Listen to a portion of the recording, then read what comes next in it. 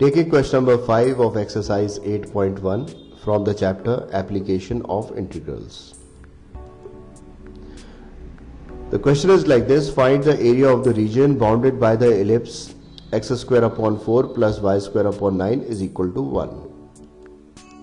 Now to solve this question, firstly we shall sketch the area required to be calculated.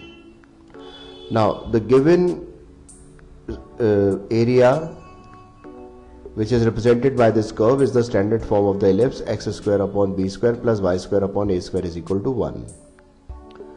Okay. Now because this is in the standard form, so we can convert this in the standard form as x square upon 2 square plus y square upon 3 square is equal to 1.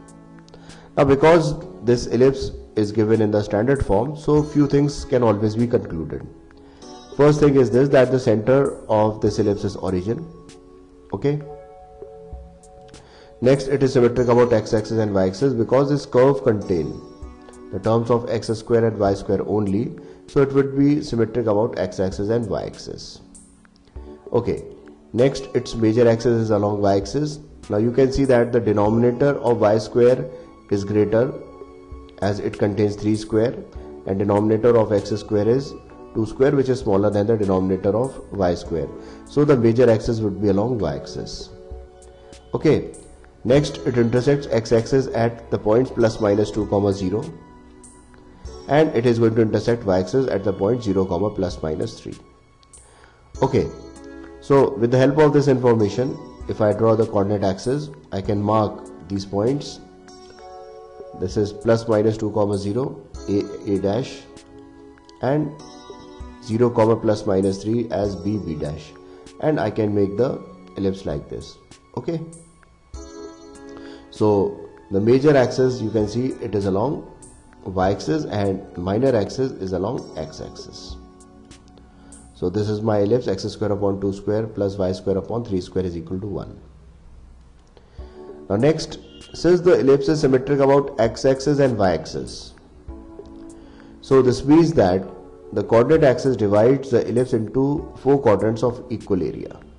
Okay, so because I have pointed out the symmetry of this ellipse about x-axis and y-axis, so this is helpful in determining that all these 4 quadrants are going to be equal in area, or in other words, the ellipse is going to be divided by the coordinate axis into 4 quadrants, and all these 4 quadrants would be equal in area.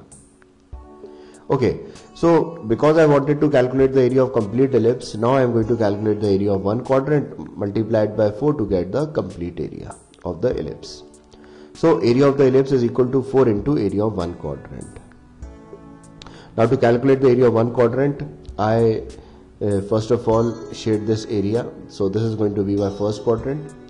Okay, and I divide this quadrant into the vertical strips. Okay, so this gives me an idea that if I am going to calculate all the areas of all these vertical strips and add them, then I am going to get the area of the first quadrant. Now to obtain the area of the one strip, I assume a vertical strip whose thickness is dx and its length is going to be equal to y. Okay, so as I have been discussing in previous questions also, the thickness is not important because the strip which we have taken is infinitely decimally small, that it is very thin. Its thickness is as thin as that of a line.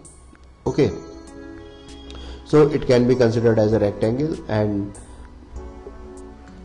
the area of one vertical strip in first quadrant would be equal to y dx. Dx is its thickness, y is the distance, y is the length of the strip also, and it is also the distance of any point on the ellipse from x-axis. Okay, so this value of y would be obtained from this curve, that is ellipse, and on solving we can write this as y square upon 9 is equal to 1 minus x square upon 4, or I can write this as equal to this 9 is cross multiplied, so on taking square root I get y is equal to plus minus 3 into square root of 1 minus x square upon 16. On taking LCM inside the bracket and simplifying, I get y is equal to plus minus 3 by 2 into square root of 4 minus x square. Okay, now because I have taken the first quadrant, so the value of y would be positive. So area of the one strip would be equal to 3 by 2 into square root of 4 minus x square dx. Okay. So the area of the first quadrant would be obtained by integrating this value from the limit 0 to 2. Okay.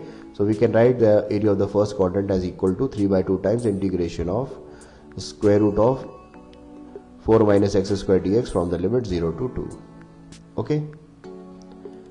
Further, I have written in this step 4 as 2 square so that I can apply this formula. Integration of square root of a square minus x square dx is equal to x upon 2 into square root of a square minus x square plus a square upon 2 into sine inverse of x upon a plus c. Okay. So applying this formula, I am going to get this as equal to 3 by 2 as it is, and integration of this would be equal to, that is square root of 2 square minus x square will be equal to x upon 2 into square root of 2 square minus x square plus 2 square upon 2 into sine inverse of x upon 2, and the limits are, this is the lower limit 0, this is the upper limit 0, for which we have to solve. And on simplifying the limits, I am going to get this as equal to 3 by 2 times. So you can see on placing the value of the value 2, that is upper limit, in this term, this is going to become 0 because I am getting 2 square upon 2 square. Okay, so this will become, this term will become 2 square upon 2 into sine inverse of 2 upon 2, which will be equal to sine inverse of 1 or pi by 2. Placing the lower limit here, x is equal to 0, this whole value will become 0, and x as equal to 0, this whole value will again become equal to 0. So this will be equal to 3 by 2 times 0 plus 2 sine inverse of 1 minus 0 plus 0 as discussed. This I have told you that this will be equal to pi by 2, so this will be equal to pi. So this whole bracket is actually equal to pi. Pi into 3 by 2 is equal to 3 by 2. Therefore area of the ellipse is equal to 4 into 3 pi by 2, which is equal to 6 pi square unit, which is actually my required answer. So this is how I'm going to solve this question. Friends, thanks for watching my video. To watch more of these super videos and for the latest updates, subscribe and like the videos on these channels on YouTube, HSK Shiksha and Math Help by HSK. Thank you.